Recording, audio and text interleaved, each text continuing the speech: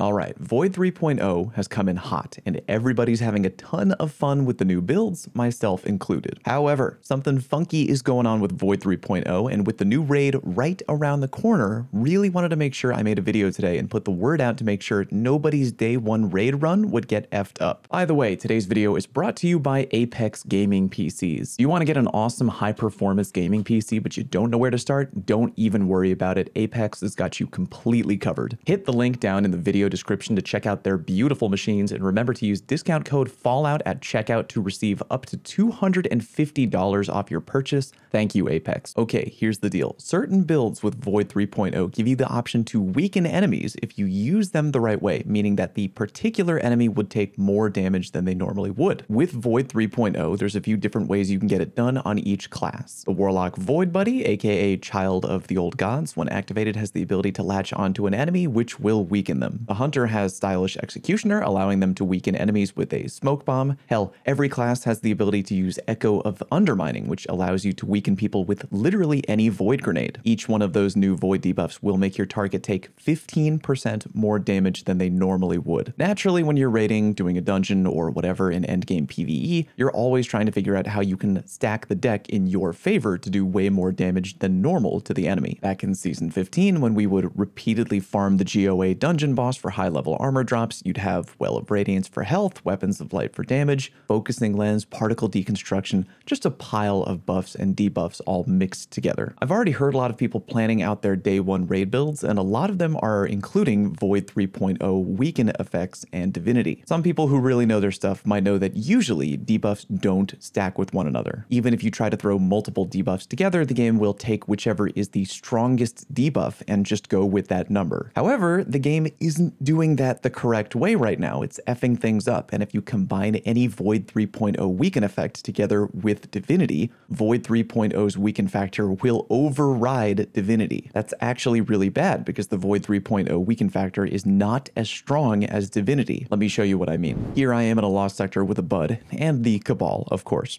I used a sniper rifle to shoot him in the head, and that would be 18,435 damage right there on a normal crit shot. Now we tag the big guy with a Divinity debuff, and he takes 23,965 damage, aka 30% more damage. That right there is expected because Divinity offers a 30% debuff. When we tag the big guy with a Void 3.0 weaken effect, I shoot him with my sniper and deal 21,200 weapon damage, aka only 15% more damage. So far, so good. Void 3.0 weaken only makes targets take an additional 15% more damage. Comparing both numbers, we're looking good. Divinity is stronger on paper. You'd naturally think that if for any reason you were to use both effects together, the game would take the better debuff number, aka Divinity. Unfortunately, it doesn't. Here's me and my Bud hitting the big bad with a Void 3.0 Echo of Undermining grenade and tagging him with Divinity together. I shoot him and only deal 21,200 damage, aka only 15%, when he should be taking an extra 30 from Divinity. Again, it ain't only limited to just one Void 3.0 weaken effect, it's literally all of them. We went through additional options including the Trapper's Ambush Smoke Bomb, the Warlock Void Buddy, yada yada yada. Whenever we paired the effects together, the shot was only dealing 21,200 damage. At the end of the day, here's what that means for your endgame PvE planning and especially your day one or weekend one raid plans. If you're planning on bringing any Void 3.0 into the raid, which many of you probably are, it is crucial that during any major DPS phase, you do not combine together Void 3.0 weaken and Divinity on any one target. Void 3.0 is the inferior debuff, and yet for some reason, it is taking priority over Divinity. Big shout out to my good friend Court, who brought this to my attention. Go check him out on Twitter. I still think that Void 3.0 is going to be great in the raid. Any encounter where you're running around dealing with a large group of trash,